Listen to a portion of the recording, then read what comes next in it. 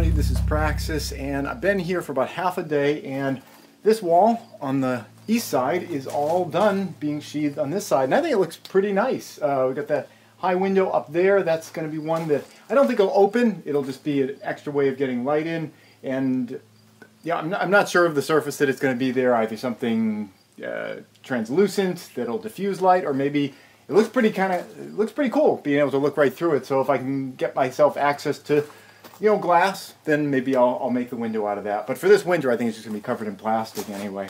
What I'm doing now that I finished up this side is going over to the other side. And I want to bring you over there right now. And I don't usually move the camera during these, but we'll see about bringing you over there without having too much nausea being induced here. What I wanted to talk about is something I've got going on right over here. And I'm going to rotate you around. Here we go. And there we are. So we're here over on the opposite side, and this is what that greenhouse looked like this morning. So the fact that I'm halfway through the day, I finished that, and now I've got the other half over here, I'm feeling pretty good. I think I'm going to definitely get both of these done, and maybe even have a little extra time because I'm a little bit faster now that I've, kind of worked through, how to do it over there. I'm doing the exact same thing over here.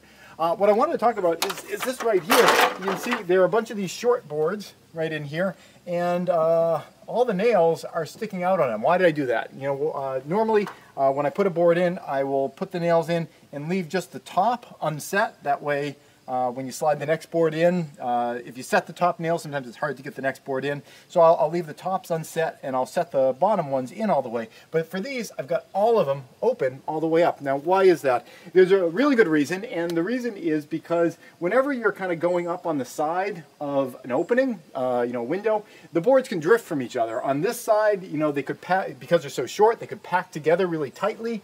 Over on this side, they're longer. There's there'll be more of a tendency for there to be little gaps. The gaps could add up, and by the time you get to the other side, you could have a significant difference between your boards. So once I started this side, I put a couple of nails just in partially, but this whole thing can kind of shift and shimmy around.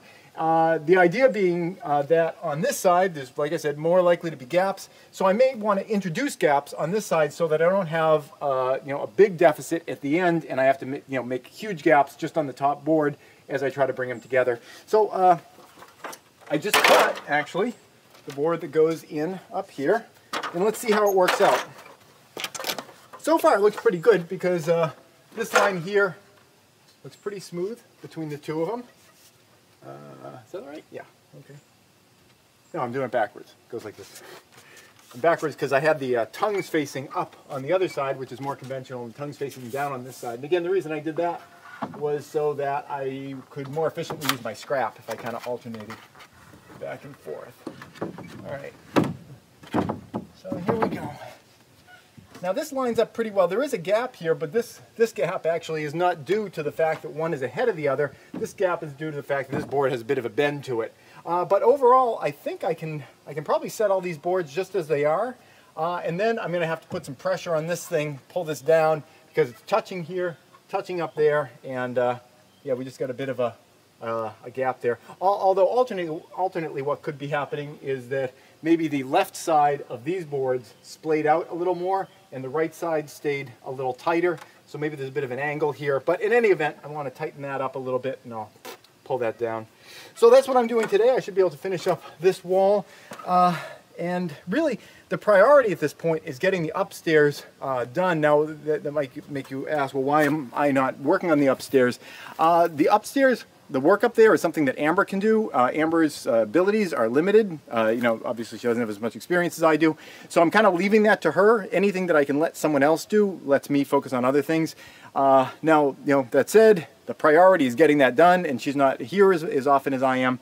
But, we'll see how it goes. We've got some rain coming up, and then I'm going to be limited to being inside. And if I'm inside, I'm probably going to be upstairs doing that, or I could be wiring up electrical receptacles, one or the other. But for today, with it sunny, I want to be out here doing this. That's it. Thanks for watching.